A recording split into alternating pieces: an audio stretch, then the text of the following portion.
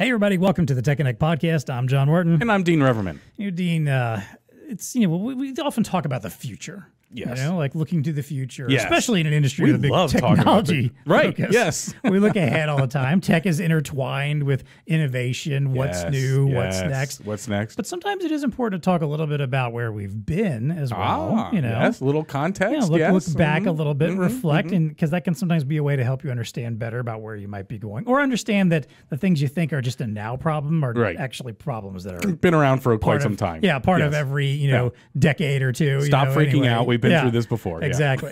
So today we have a special guest with us to talk a little bit about, reflect, and share on his experiences. It's Dave Judy from Code. He's retiring soon. And I don't know, for some reason, he wants to spend part of his last days talking to us. I'm not sure why, but okay, we'll take it. We'll take the industry knowledge for sure. So he's going to share some of his experiences, which I think can help us understand a little bit about, again, how tech may change, challenges may change, business goals may change, resellers and what they do may change. But a lot of those changes are stuff that, again, is kind of cyclical and may happen over and over again. And maybe you can give us a little insight into like, hey, this stuff that we're freaking out about now, well, we freaked out about something similar a decade ago. I love it. Got through that, or 2 decades ago. Sage advice. That's what we have coming. Exactly. Yes. So that's what we're getting into today. We're going to talk a little bit about his time in the business, what he's learned from the B2B technology industry. He's going to share some lessons with us, things that can maybe help us grow, professionally and personally. Nice.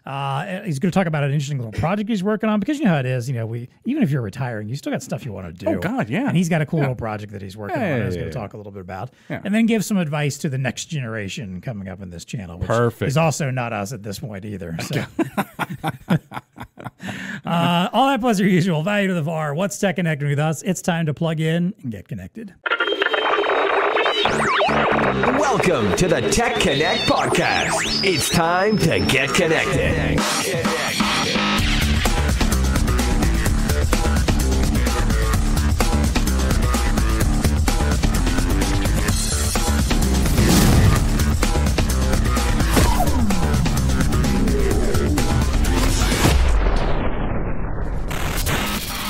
All right, as I mentioned today, our guest is Dave Judy. He is a senior regional sales manager for Code Corporation, which is a Brady company now. Yes. So Dave, great partner. Let's kick this out here by talking a little bit about you. Give us the rundown of your career. You've been at it for a while, but you've also been in this industry for a good long time too. So give us the background of your career and how you got to where you are. All right. Well, first of all, I probably in the technology business, I've been with Code for about 20 years. And that was a career change, complete career change, career path change for me. Prior to that, I had been in the retail business, and I'd done that for 20 years. And then I got into some retail sales for about 10 years after that, and went to college actually when I was 40 years old, went back to college and finished my degree at 45 and then went into the technology area. And the idea that I was going to become a coder, a programmer, that was what my education was leaning towards. And kind of discovered that really no one wanted to hire a 45-year-old programmer. So I morphed into an application engineer position with Code right off the bat. And it was love at first bite, so to speak.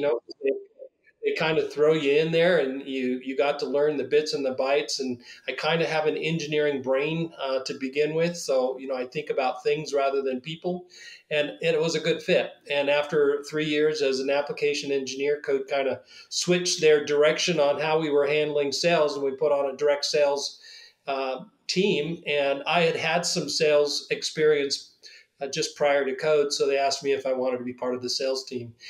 And I did, and I was pretty good at it, because I discovered that sales, even though most people think of in terms of hard sales, you've got to go out and you've got to knock on the doors and you got to convince somebody to buy something.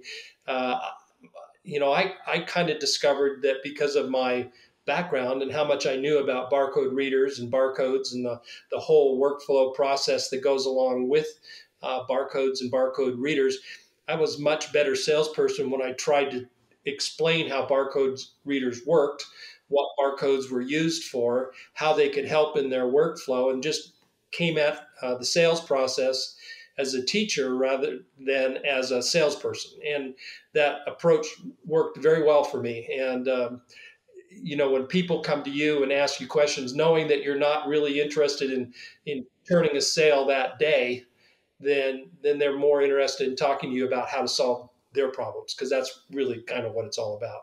So, like I said, 20 years with Code's been a very good career for me. I've loved every minute of it. There's been a lot of changes in the industry, a lot of maturation on some of the verticals that we've been involved with. So we've had to change things in the way we do things, and it's just been a very, very satisfying career. Yeah, I always love the stories of, and I feel like we get these a lot where you talk to somebody about their past. Like, well, I didn't start off in the technology, industry, just but stumbled into kind of ended up here in some way. Yeah. And I also appreciate the idea of the going back to school when you're a little bit later in life. I did the same thing. I didn't take my opportunity as deeply and as concertedly as I should have when I was younger. Went back in my 30s, to finally flesh out my degree. And I think it's an important lesson of like, hey, if you miss your opportunity, there's still the opportunity to go back and do it. Yeah. And to be honest, I think I probably had an easier time of it than I would have back in my 20s anyway. Absolutely. So. Yeah. Definitely more focused when you go back to school than some of the younger kids are and stuff. Yes. Well, it helped too. Like I was doing like a business degree. I remember like kind of feeling like there's times that I was sort of, teaching the class a little bit like, oh, I've kind of been in business actually for a few years and now I just am trying to do this. So hold my beer, professor. I got this one. Let me tell you about some of the things that I know about too. So. Right. Yeah. All right. Well, hey, that's a great history and a great background, and obviously lends credence to your time in the channel. I mean, again, even 20 years is a lot of time in this particular industry for things to have changed and grown and different, than where they used to be. Yeah. So, let's talk about that. Let's talk about your time in B2B technology with Code and with and again, I like that you've had kind of the some of the data, the background, the kind of technical experience, and then also on the sales side too. What kept you going with this? What kept you at Code for this time? What kept you in this industry? What are some of the more like significant and unexpected changes that you've encountered along the way that you didn't expect to happen in this industry? Well, I think what kept me in it is just the idea. There's two different areas that Code's always been involved with as far as sales process. We love the channel. In fact, I was the first channel manager for Code. I remember knocking on BlueStar's doors very early on. You had no idea who we were, and trying to get you guys to pay attention to who we were, because we understood that in order to sell through the channel, that you were a big part of that. So, I was part of that transition from a direct sales company to a channel sales company right from the very beginning, and going out and finding resellers who were involved in barcode reading industry of some way, some form, and then trying to get them to understand who Code was and what we did and why we were a little bit different. And then also, because of our background in the direct sales channel early on, we maintain a lot of those relationships with the end users. And we love that because we get a chance to talk to them, to hear what their problems are. So that was always very interesting to me, to be able to handle both sides, not only the channel, but also on the end user. And that was something that was very, very fulfilling to me. I could walk into a customer. I didn't have to worry, an end user. I didn't have to worry about them buying the product. All I had to worry about was helping them solve their problem. So that kind of took the pressure of sales off of my shoulder once they got to the point where they agreed that Code was a good fit for them and we were a good fit for them, or they were a good fit for us. Then they could buy through whatever channel partner they had, and we just helped facilitate that sale at that point in time. So that was always very interesting to me. Now, as you are probably aware, that the majority of our sales are with healthcare. We are huge in the healthcare industry. We R&D'd all of our products that we sell into healthcare for healthcare. We didn't try to take a retail product or an industrial product and plug it into healthcare. We did just the opposite. We figured out what healthcare wanted. And so my relationships with the healthcare industry has been very strong and long. But as an application engineer, when I first started with Code, I worked with everybody. And I actually found working with those hard to solve problems that every reseller has, that they're just looking, and sometimes for a long time, for solutions for for their customers. I found those fascinating. I love walking in saying, okay, what can we do? What do they need to have done? What can we do? Is there a middle ground here where we can work together? And the nice thing about that was that not only are you solving an end user problem, but you're kind of helping the reseller become the hero. And they love that. And so that was always a good partnership with both the end user and the reseller. So, there's been enough in this business because it's been so fascinating on how to integrate barcode readers into workflow challenges, that it's kept me very on point and interested in the industry. When you think about it, I love that phrase that you had there, hard to solve problems, because that's what the channel's all about, right? In the sense that, yeah, sometimes you got to figure stuff out. There is no easy answer along the way, but the channel and through the ecosystem has been there. And I think probably you could comment here a little bit in the sense that, the maturation, as you mentioned, I think the industry has matured significantly, obviously while you've been around in it, right, Dave? Seen a lot of maturity through there. And again, I think it's what I love about the channel is there is no problem that's unsolvable. We just need to roll up our sleeves and get in there and do it, as opposed to other parts of the channel maybe, or it's just easy sales, right. Oh, you just need this software here. Here's a license for it, and if you don't need it, go away. Right?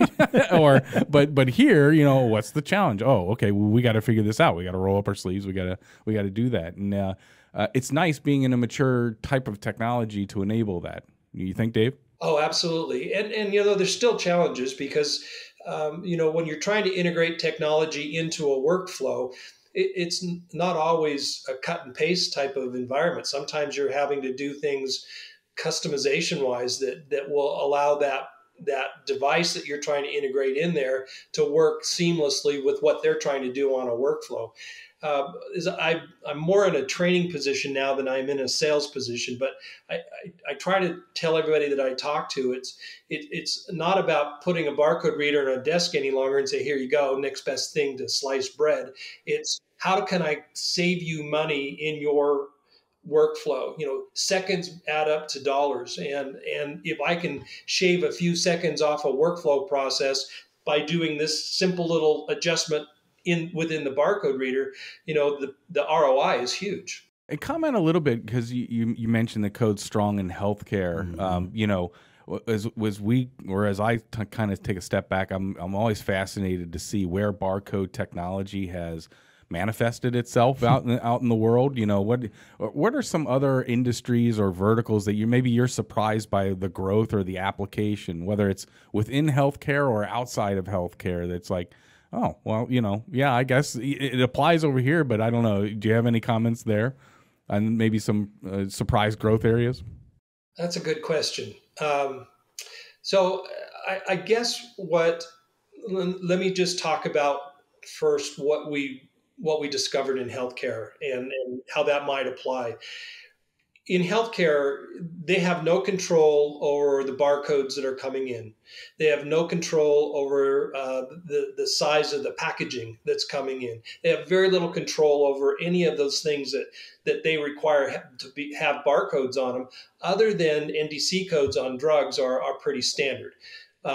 But the type of barcode, the size of the barcode, the media that the barcode are printed on hospitals have no control over that whatsoever. So whatever barcode reader they choose had to be good at everything.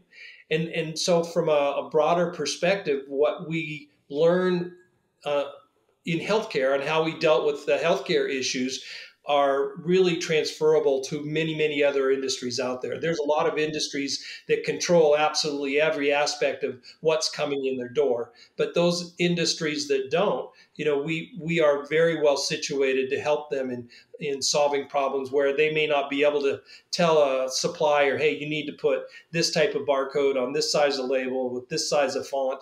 They just don't have that kind of control over their vendors and stuff. So, we work really well in those situations.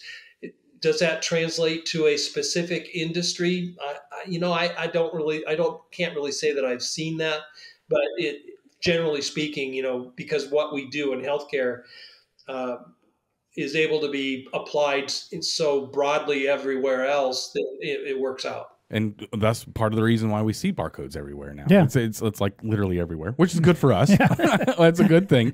You made a comment, Dave, on the direct sales, and a lot of our audience are ISVs or software development companies that are always interested. They start out in a direct sales model, and they're always curious about the channel and what the channel can do for them.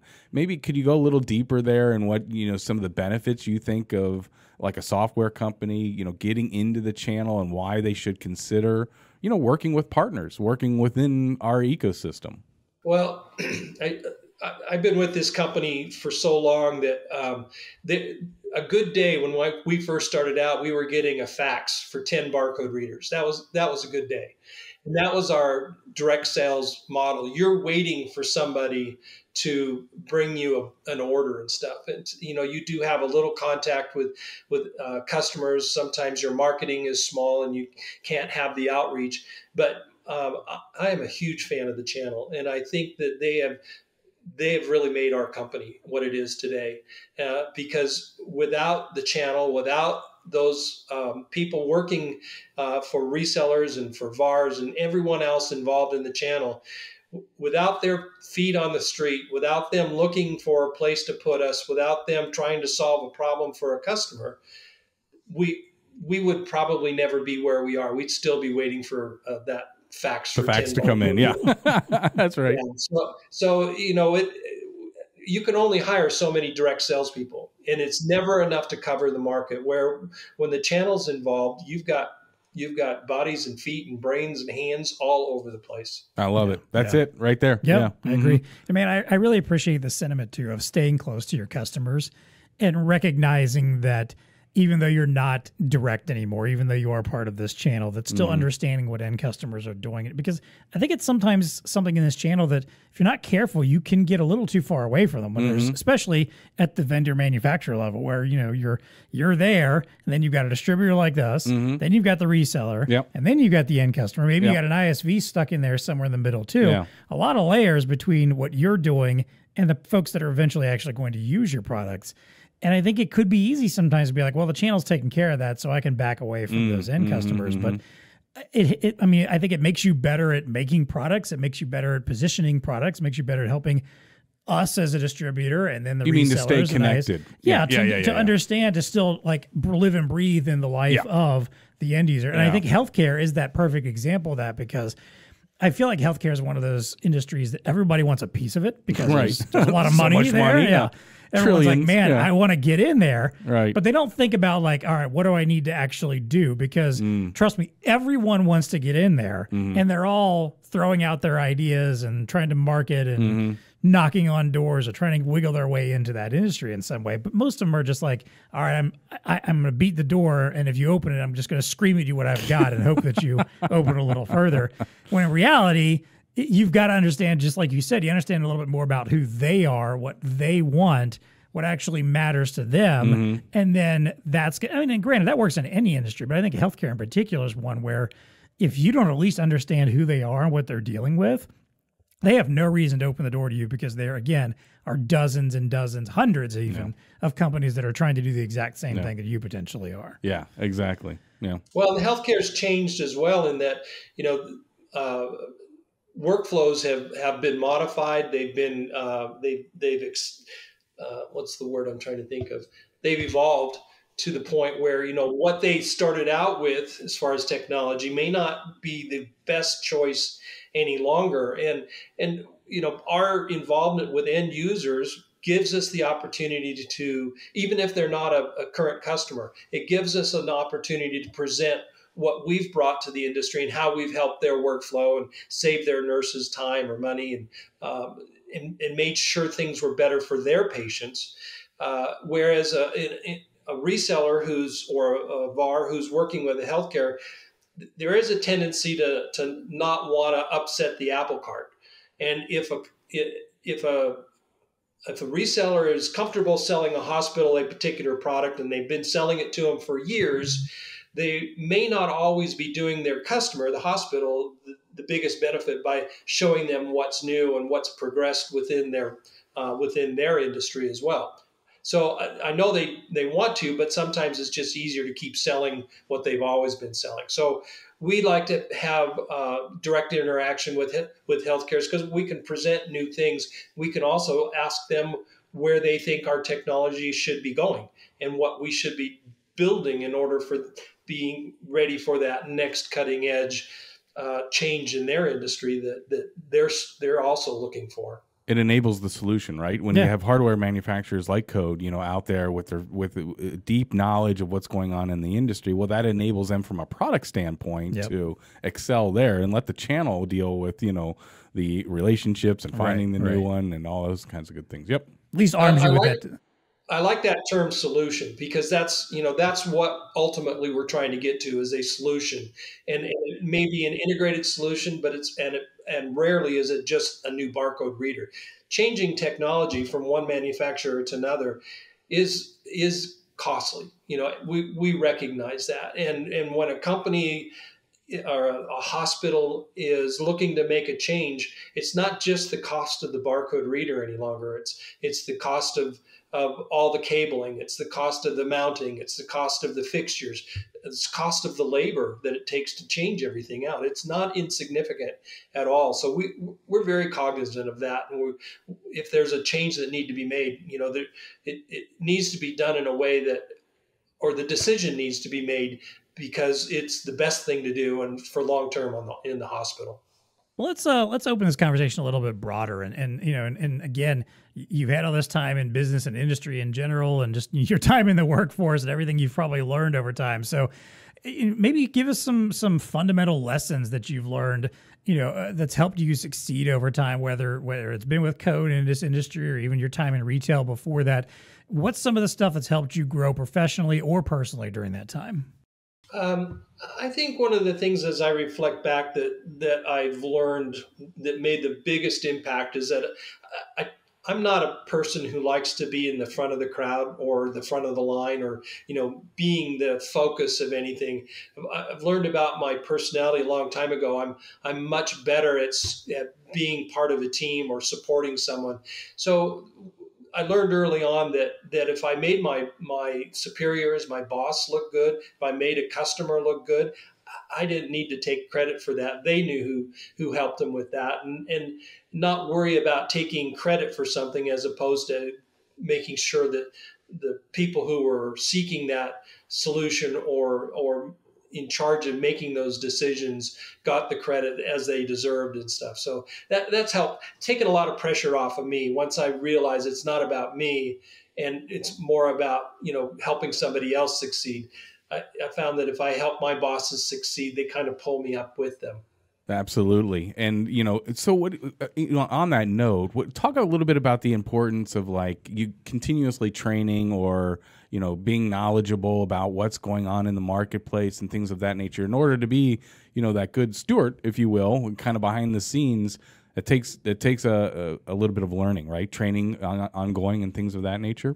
Yeah. I'm not quite sure I'm following your question on that. Can you expand that a little bit? Yeah. So I wonder to myself, okay, so if I see my role as being, kind of an advisor and things of that nature, I want to be involved in what's happening in the marketplace and continuously train on those types of things. What are the new technologies that are out there? What are the new softwares being brought into that? Have you found that it's necessary to kind of keep your thumb on the pulse of what's happening in the industry and then being able to apply those things, especially when you get into solution selling, right? In order to understand the solution, you have to know the components that are going into that. So I just imagine it would be important to, that's just my personal thing. Mm-hmm. Well, you might as well stay continuously trained on that stuff and just have it in your DNA to kind of continuously learn. Yeah, I agree. I'm probably not as good as keeping up on the software and stuff like that as other people are. But what I'm more focused on is listening to what the customer's problems are, paying attention to what they're saying, not being so fixed on trying to tell them my solution to their problem as listening to what their problem is and then trying to tweak or rebalance my products to fit what they're trying to do. Like I said, it's the days of slapping a barcode reader on a desk and saying this is the next best thing to slice bread are over. And when we can find, when I've been the most successful is when I've been able to take what we have and modify it somehow so that it's a perfect fit for what the customer is trying to do, because ultimately that's their perspective. That's what they have, something that they're trying to do. I don't have something I'm trying to fit into them.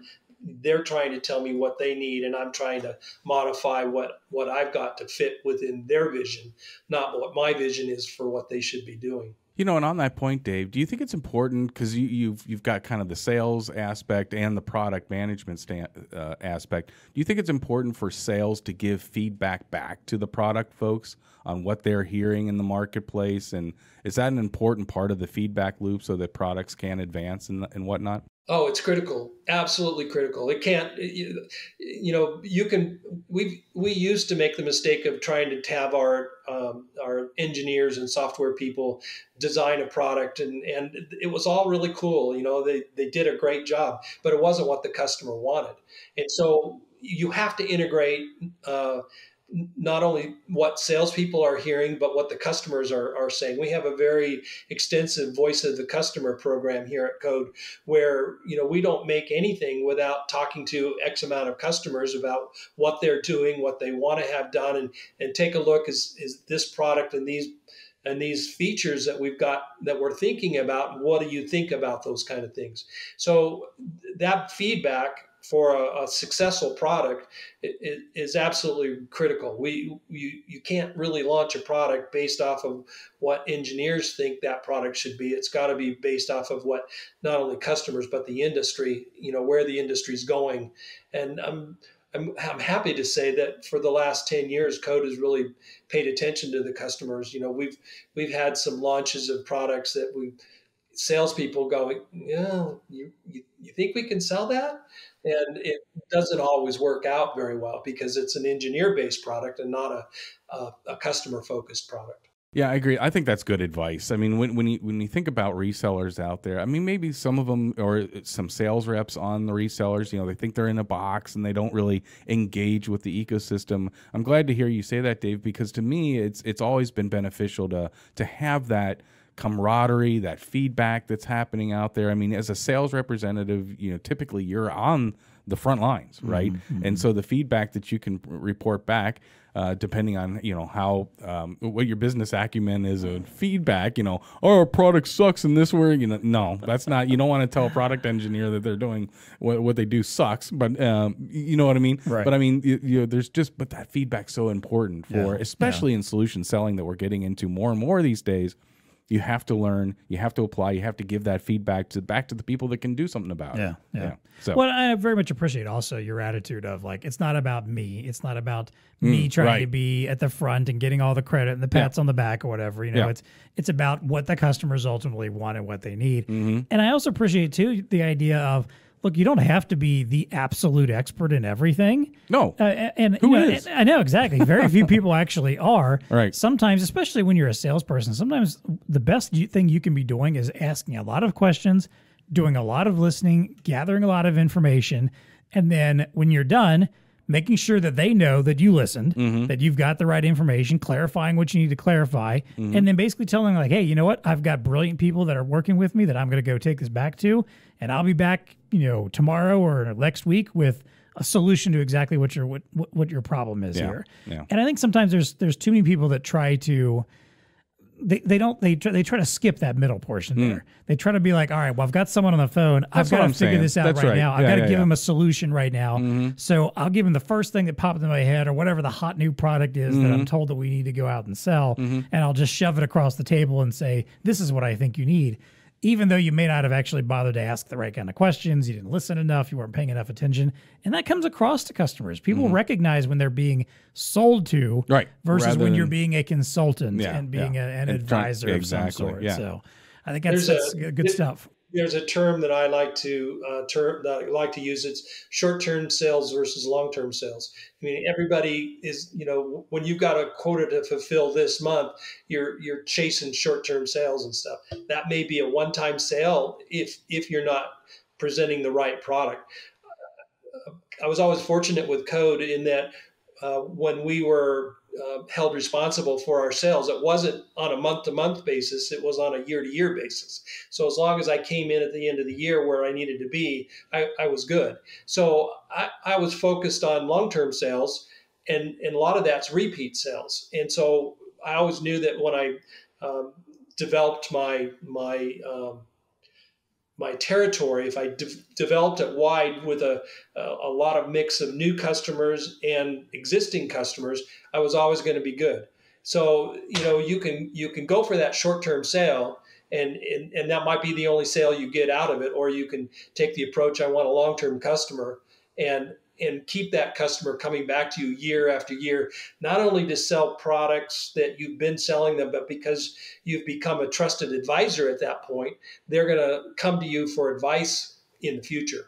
That was always more important to me than that short-term sale. Yep, and the way to make that mature is to keep that ecosystem happy and healthy, with feedback and things of that nature. Yeah, exactly. For sure. Yeah. Well, Dave, as I mentioned up at the top of the show, just because you're retiring doesn't mean you're not still working on stuff or don't have exciting new things. You're not just coasting to the finish line here. I mean, I wouldn't blame you if you did, because trust me, it sounds appealing to me sometimes too. But you got a project that you're working on. Emily Scales, your marketing person over there at Code, when she recommended you for the show, said, "Hey, you need to talk to Dave about his digital driver's licensing project." So, what's that? Tell us what is that? What are you hoping to accomplish, and what's happening next on the project? So we could probably kill two birds at the same time with something that is happening and also new technology at the same time here.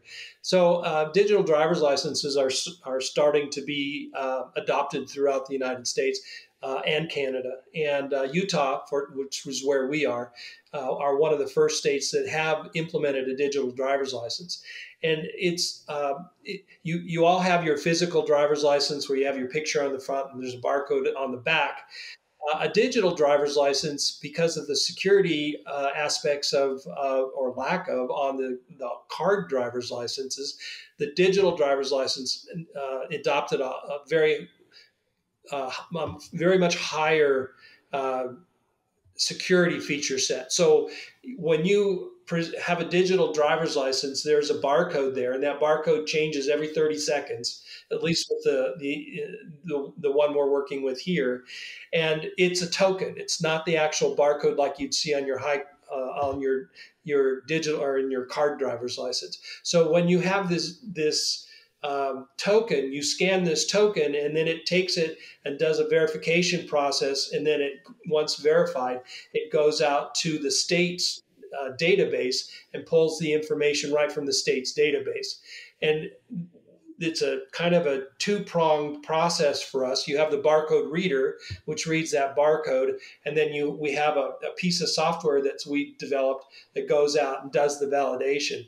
And in the digital driver's license world, the way it's set up right now is that when you have your digital driver's license, there's a mobile device that the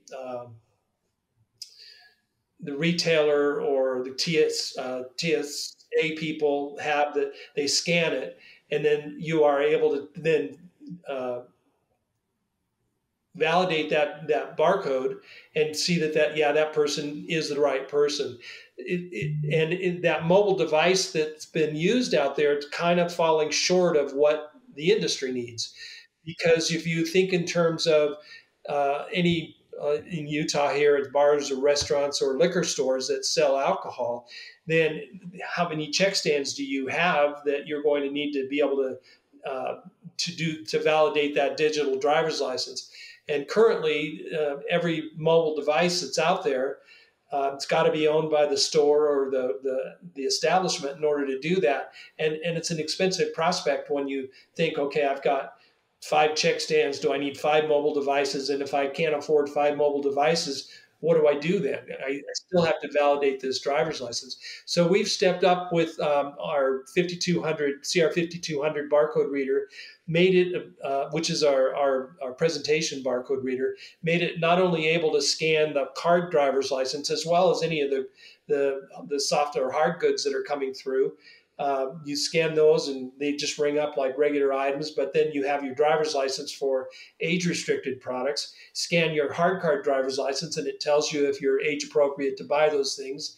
And then it communicates back to the point of sale system that, yeah, it is, this person is legal and satisfied the security requirements of the point of sale system.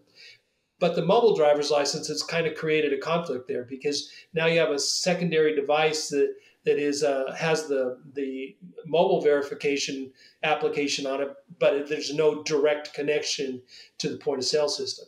So we've created a back-end software that the 5200 recognizes that it's a mobile driver's license, scans it, goes into our application, runs the API in order to validate that mobile driver's license, pulls that information from whatever state that driver's license is from, and sends it back to the point of sale system just as if it was a hard card driver's license. So we're able to communicate both with the person who's validating that driver's license, mobile driver's license, because we do a pop-up that shows the image of the person that owns that driver's license as well.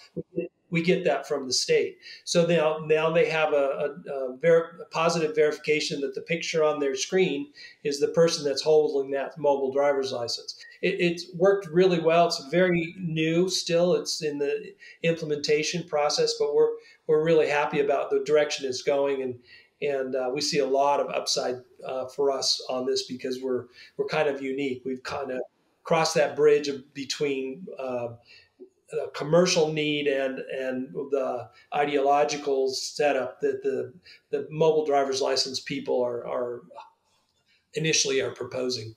That sounds like a cool solution. Now, how hard would the install be, though? Are you expecting, for the reseller to go in, and this is a bolt-on API, right? So in the sense that, are you gearing it towards really any reseller who has a little bit of capabilities would be able to integrate this fairly easily into the POS? Yeah. No, actually, it is almost a standalone application. I see. You just download the application and we work seamlessly because the POS systems generally are taking USB data. In other words, you can enter in, if you have a keyboard, you can enter in the birth date. If you've got a barcode reader that's set up or integrates with the point of sale system, you scan the barcode on a card. That barcode reader pulls out the birth date off the card and then sends only it to the point of sale system. With the mobile driver's license, all we're doing is in the background is doing that validation process and then taking that same information that the point of sale system already needs for their security features and then just plugging that in. So the nice thing is and that is one direction that some of these companies are going. They're trying to get point of sale ISVs to integrate the capability of doing the validation themselves, but we've kind of taken it offline and say, okay, we can do that for you on the barcode reader side. All you need to have at this point in time is a Windows application that you can run our little application in the background at. Brilliant. Yep, makes sense. Now, from a channel perspective, it's license sales. It's a software license that you sell to the retailers out there. We're still working on pricing on stuff on that, but those are all problems that we're working to solve, and I expect that we'll have those things wrapped up pretty soon. Very That's nice. Fantastic. Yep. I can tell you're passionate about this, and I like the idea of this because I'm ready to finally get rid of my wallet. Oh yeah. I feel like we can make mobile payments. Do you have one of those Costanza wallets, by the way? You know what I'm talking about? It's not that bad. Okay. Like I try not to fill it up with that much stuff, but it's still bigger than I would like to be for something shoved. You're in ready my to go back full pocket. digital, yes. Yeah, I mean, because I can do digital payments now. You can do loyalty cards. Yeah, you can get for sure. your tickets for the airport or concerts or events or whatever on there. Like, I feel like the driver's license has been the one thing that you just couldn't digitally have on your phone to just leave your wallet at home and feel free going to. I still think I would have a hard time doing it. I'd be like, feel weird not having Still my need wallet. something in there, right? Yeah. exactly. So I guess it'd be at this point, the same way as like I feel weird if I go somewhere without my phone. So, but yeah, I'm looking forward to this. I think this is some cool, innovative new technology that hopefully is finds its way out there, nationwide, not just some limited states and countries at this point. So good stuff. Yeah. So there's a website you can go to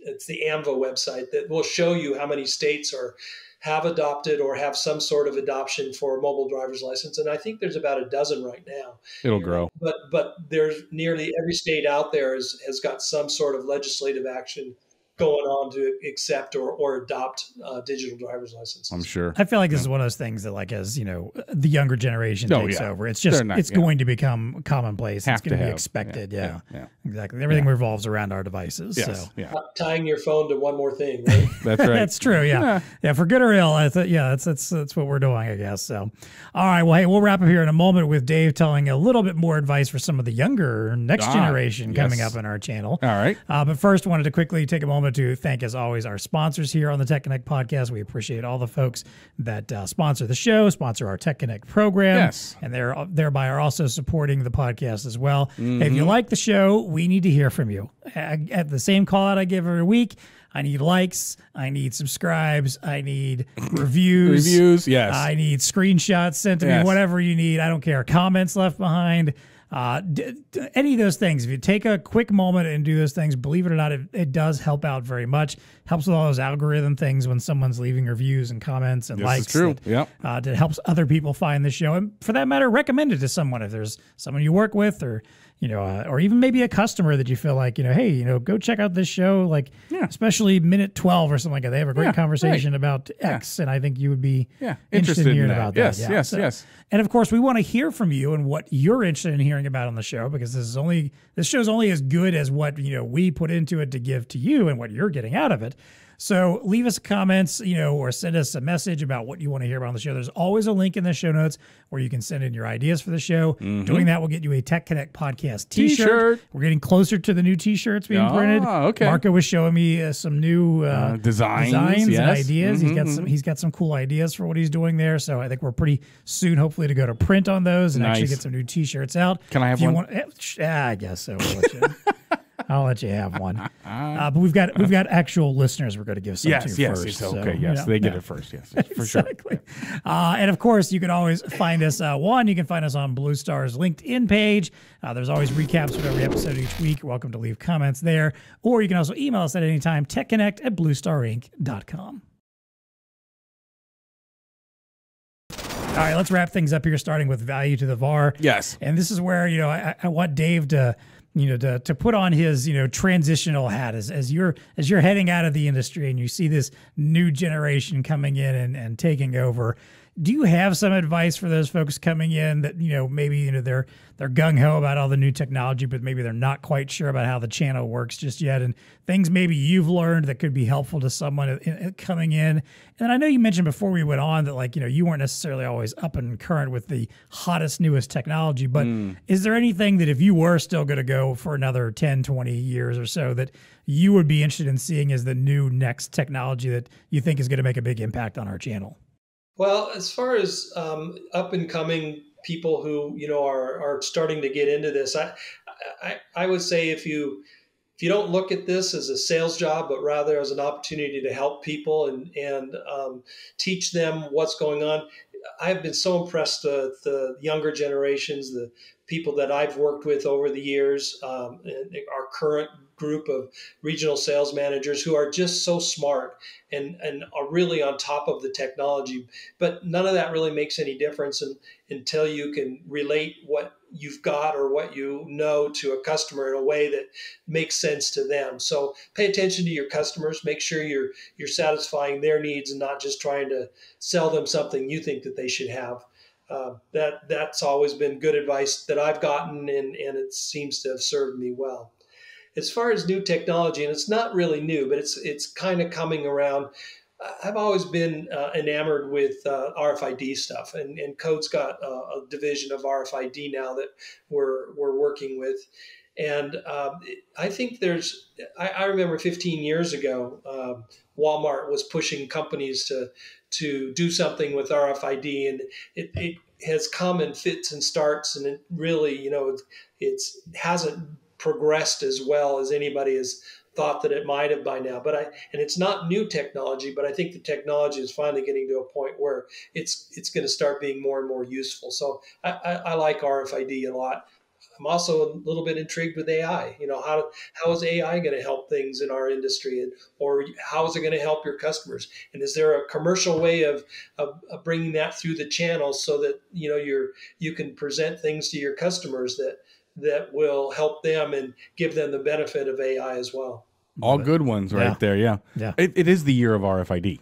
Yes, I think so. I mean, we had a conversation about it just a couple weeks ago, and I think it's time for everyone to start taking it seriously. No, it is. Yeah, it's not new technology, but man, it's starting to. I think people are finally starting to get it. Oh yeah. There's more like Walmart. What was it? Chris Brown mentioned the Walmart blast off or whatever. Yes, that's the blast pushing all off, these that's other right. retailers to start requiring it. So I think we're getting there. So. That's good advice right there, all across the board. I agree. Good stuff. All right. Well, hey, let's wrap up as always with what's TEConnecting with you. Yes. This is the segment of the show where we get to talk about whatever kind of technology, innovation, science, discovery, something that's got our attention. Yep. Dave, you mentioned earlier that your driver's licensing thing was kind of something that obviously is a big TEConnecting with you right now.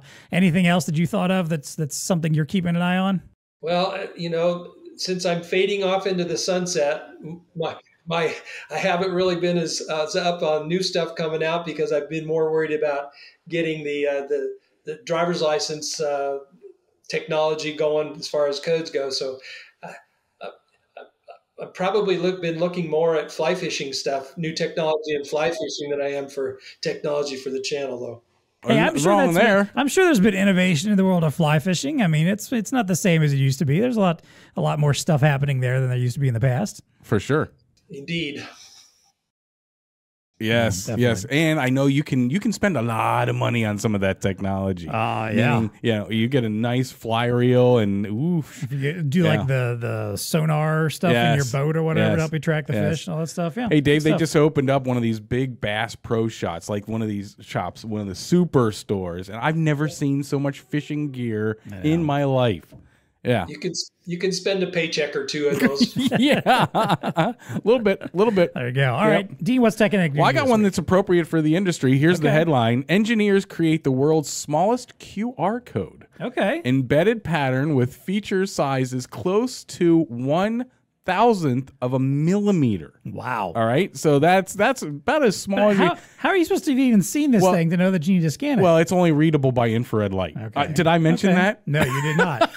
That makes more sense. There you go. Somehow I don't think I'm going to see this thing with my phone camera. Yeah. So researchers kind of stumbled into this. They were collaborating on trying to understand how some like insects and some animals can kind of morph or become invisible. Right. You've seen that where their skin can change and it like turns into the background kind of a thing. Apparently that's called brocosomes or something like that. It was just that magical structure that brocodosomes. Right. Yeah. So in understanding that, they kind of got off on this little tangent. Because brocosomes, the way they're like little 3D soccer balls, if you can imagine, that when light hits it, there are certain cavities that absorb that light. Okay. And so they kind of took that and some of the ideas around that, and then if you look at this QR code that's created, in essence, they're using these fundamental laws of physics around the structure and how it absorbs energy and things of that nature, and creating these little micro environments where certain light is absorbed, and when it does that, it creates a pattern. And lo and behold, you can dictate that, and it creates this little itty bitty QR code. So they're going to start utilizing it. They think that it has applications all over the place. There's security applications and stuff like that. Right. So, but Dave, you might have to stay in the industry a little bit longer because now we need infrared readers, not just laser readers and stuff like that. We need infrared to get these mini little QR codes that are out there now. Good stuff. Yeah, That's it's fascinating. pretty cool. Yeah. So we'll see. I always like miniaturization. I always think it's fascinating, the Yeah. stuff that we miniaturize and why. Well, and so they've got security. You know, you can camouflage these things. Yeah, You can build them in. It's a little bit of a fascinating area. Reminds me of like the spy movies where there's like that little, like maybe like a tiny little micro dot sticker on something or whatever that's embedded with like, tons of data and information. There but it's it is. almost invisible to the naked eye. But in this case, you would need an infrared reader to read it. right. So a little slightly different technology. Okay, I Good like it. stuff. All right. Yeah. What's TEConnecting with you? All right, so when I say former Disney Channel child star, you probably think of folks that have gone on to like acting and singing, like Britney Spears, Ryan Gosling, Selena Gomez. Yeah, the list Christina is Aguilera. long. Yeah, lots of folks that have gone this different route. Well, yes. What if I told you there was one though who's actually getting into basically a satellite aerospace technology and communication startup? What? Not something you typically would ascribe to your typical Disney Channel star, right? But these folks can go and branch. They're multi-talented. Too. Yes. Not only can they act. So one in particular, actress and singer Bridget Mendler, who apparently was a star on such things as Good Luck Charlie, Wizards of Waverly Place, and The Click. Huge one. Now, Wizards of Waverly Place, that's the only one I've actually heard of there, but I am familiar with it. I think Selena Gomez was part of that too. Wasn't she? Yeah. Anyway, big hit in our house. She, did not go the standard route of like, oh, I'm just going to go off and be a pop star or an actress or something. Right. And just do that, and that's my career. No, she decided she was going to go study at MIT. Oh my Lord! And Harvard Law. What? And found a company called Northwood Space. With her husband, who and another investor who I think went to I can't remember what they both worked for Lockheed Martin at some point. Okay, so rocket scientists. Yeah. Yes. So basically, as she put it in this article, this is a CNBC article. She said that she fell in love with space law, and it got her thinking about things that basically. The fundamental idea of this company is creating more satellite dishes here on Earth, like receptor dishes. They call them. It's called the ground stations that they refer to as teleports. Okay. Basically helping connect satellites and making data send faster and easier from Earth to satellites and back and forth. Yes, okay. And basically the reasoning behind this is because there are actually very few of these teleports around the world. And as more and more satellites are up there, as more and more space travel is occurring, you've got private space travel now starting to occur. Okay. Lots more data that needs to get transferred from terrestrial up into space. These stations, there's so few of them that like I can envision they're getting this. booked up essentially. Where it's like if you want to send something, like all right, well you got to wait 6 months because everyone else has got us booked up for the next 6 months or so. So she's going to create like maybe a mesh of these. So things basically, a lot of these stations that this company is going to put out together that are fairly going to be much more affordable than your standard giant setup. A little bit easier to put together. They basically see an opportunity to do installs as quickly as like a day to a week. Oh, whoa. Where they can get one of these stations up and running that somebody can potentially use. And again, and also rather than like, hey, here's like a select group of stations around the world, an individual company that knows that they're going to be doing a lot of this could potentially have one of these stations on-prem and use it for themselves in order to start sending. Is this an opportunity for farmers? You know how some farmers are turning their fields into be either surprised. cell towers or wind towers. Yeah, or like solar fields and stuff. There you go. Yeah, maybe now we can have I wouldn't be surprised if some that's satellite communications going on here. You got some empty space. You and I need to buy some land so that we can start taking advantage of some of this stuff. No Dave, doubt. you got a farm somewhere? Are you retiring to a farm, or maybe we can get you a little income here on some satellite communications gear?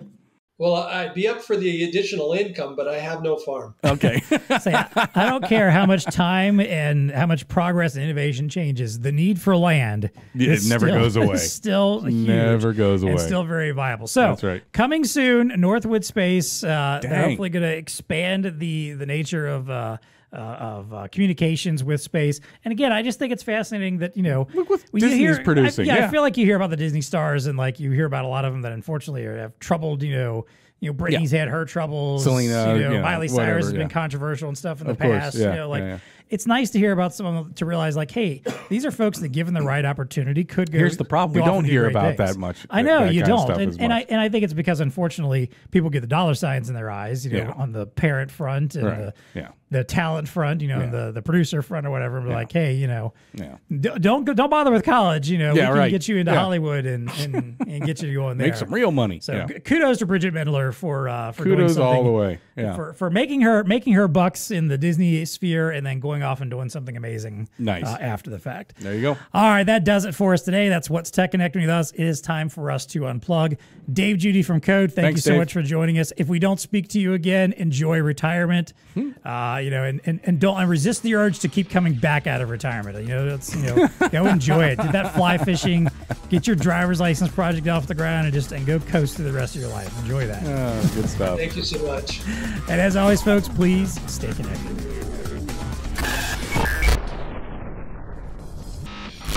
TEConnect Podcast is brought to you by ELO. Built with versatility in mind, ELO TEConnect offers a wide assortment of peripheral options for your digital display. Whether for the endless aisle, self-order, or collaboration, you can seamlessly attach up to 4 peripherals to the touchscreen edge with the flexibility to add, remove, or change later as needed. I love this stuff. I love the idea of you got a thing. Yes. Here's some things you can add to the thing. Yes. And it makes the thing better. Yes. That's probably not how ELO would describe it. Right. Or want it described. Maybe a little bit more sophisticated in their language. Which is why I've got some ad copy here to help out with that. Yes. But in the end, that's kind of what we're doing. Put a thing on a thing and the thing gets better. All right, let's talk about some of the things that you can hit on. Status lights. Yeah. Temperature sensors. 3D or conference cameras. Barcode scanners. Card readers. Collaboration tools. Payment cradles. As always, I say this, I think, every time we do this ad. Yeah. You can't find peripherals to meet your customers' needs. Yeah. You're not trying. Yeah. I don't think got so. you. Yeah. For sure. I mean, they got you covered there. Yeah. So get with the TEConnect. Can you hook up like a blender or something like that? Maybe not. I don't okay. know. But, I don't know. Check in with ELO. Maybe they can. I bet you they can. I bet you that's a challenge they would welcome. Because I can see the bartending I don't know why application. you need that. Well, I don't know. You walk up to an interactive kiosk. You want to order a strawberry daiquiri. And it just blends it for you right there. And it blends it right there. Yep. Spits it out. Yeah. I don't know how Talk about a peripheral. How sanitary that is either. But okay. All right. So maybe contact ELO if you have ideas. There you what go. Your customers actually need, not Dean. He may not be the best angle for that. But to learn more about ELO's TEConnect, check out the link in the show notes or contact your BlueStar account manager.